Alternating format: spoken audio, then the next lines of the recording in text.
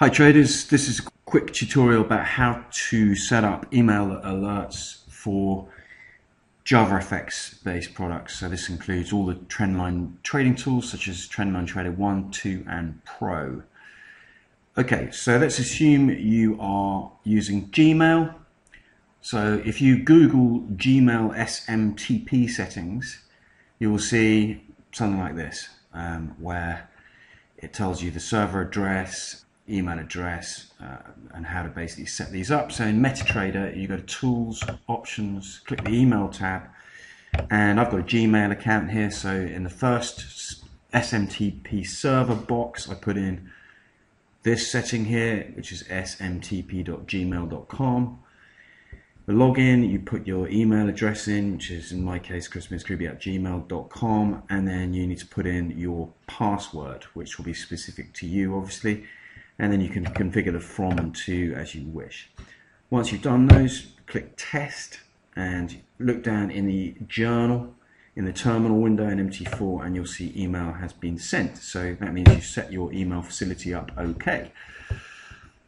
Next thing to do is to load a chart. So go to any old chart you like and just do a test trade and set your email settings up appropriately. So let's just do, we'll load, in this case I'm going to load Trendline Trader 2 onto our chart here. So FXA Trendline Trader 2, allow DLL imports, make sure auto trading is enabled, draw a trend line on your chart somewhere which will trigger a trade, select the trend line. Now go to the interface, ensure that the trend line you've selected is reflected in the interface. So 36885 is the trend line ID corresponding to that trend line we've just drawn.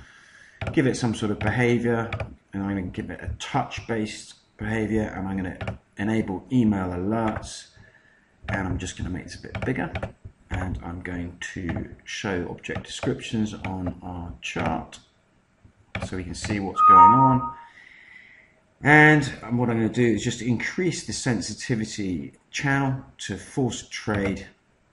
And you can see here we've got our trade being entered, and we've got a mail saying platinum update has been sent. That's just the subject of the mail, and it will give us the entry conditions for that trade.